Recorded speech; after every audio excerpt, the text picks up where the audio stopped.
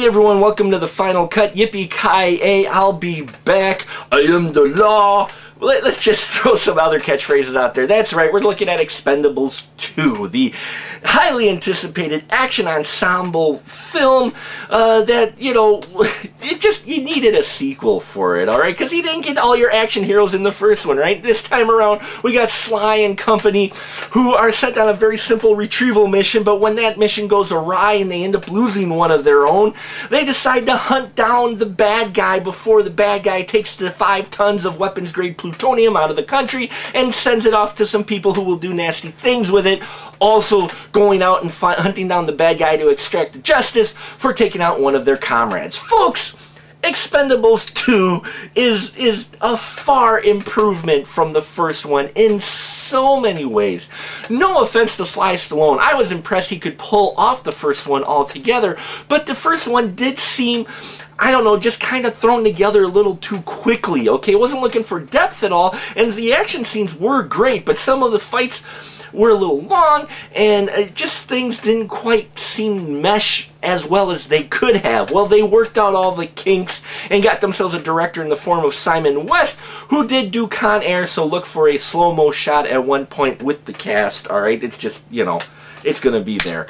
But who handles action fairly well. He's no stranger, because he did do Con Air as well as Tomb Raider and a number of the projects. Now, what I liked about this was it was all done better. Everybody had their roles and knew what they had to do. And within an ensemble movie like this, it's hard. It would be hard to feature everybody all the time, but everybody gets their due in front of the camera. Everybody gets their freaking awesome fight scene. Jet Li does this thing in the kitchen. Oh my God.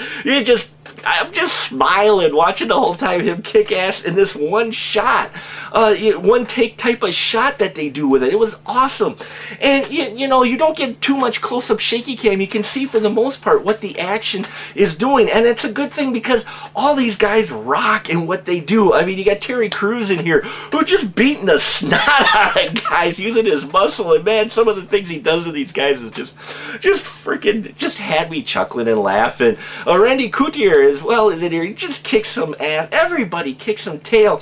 And not only do you have the regular crew of Sylvester Stallone, Jason Statham, Jet Li, Dolph Lundgren, you got Bruce Willis and Arnold Schwarzenegger are back. We get more screen time with them. Oh, it was so worth it. You were screaming for it in the first one, and you get it in the second one. You got Terry Crews and Randy Couture, as I mentioned before. I may have mispronounced his name. I'm sorry. We also got new additions in the form of Liam Hemsworth, which was great to see him. You get Chuck Norris is in here. Badass himself, Chuck Norris, and they acknowledge the fact of his reputation of being such a badass. I mean, they just play it up totally, which was great. And then you also got Jean-Claude Van Damme playing the villain, who was beautiful as a villain. I want to see him more as a bad guy, because you could tell he just had so much fun and was so into the part.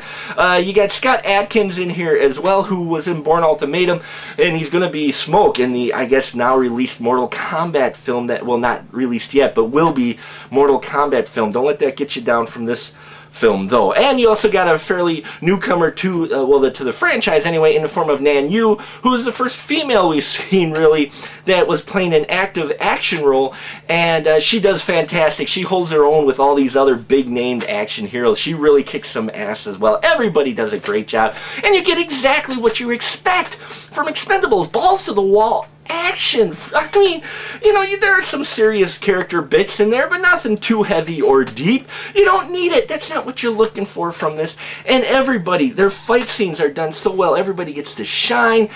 You know, I tell you, I had an action movie geekasm there when I got to see Arnold Schwarzenegger, Bruce Willis, Sly Stallone in the same shot, shooting their machine guns, taking out guys excessively over and over again. I was like, I had a dream like this when I was a kid, when I was younger, and saw them all separately. Seeing all these big action stars on the big screen at the same time was an action boy, fanboy, a dream come true, and this movie definitely improved on what was lacking in the first one. Now, there are some weaker points in it that I could not overlook. One of them, granted, this is you know, the fantasy of action heroes. So yes, bullets do miss our heroes for the most part, but it was a little excessive in there, and it was hard to look really past that, but you didn't care because you had all these action guys on the screen. You didn't want them shot up at all. You wanted them untouched, right? So I guess you could look past that, unlike in Total Recall, which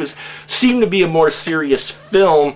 In this one, you knew there's no seriousness about it, except for serious freaking action, okay? That's what this is. This is like the mad world of action movies, or the Cannonball Run of action films. This ensemble cast that you want to see on screen and do what they do best, which is just blow shit up, and they do that very well. 4 stubs in my book, folks. It is an entertaining and fun film. If you've seen any of these action films that these stars have been in, definitely go see it. Everybody gets their due. The story is a lot better than the first one, pacing as well, and the fight scenes are a lot better directed and handled.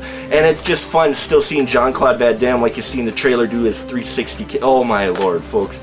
It is fun to watch. Just go in there, expect your great action by some fine action actors, and you will not be disappointed. And that'll about close it for us here at The Final Cut. Till next time,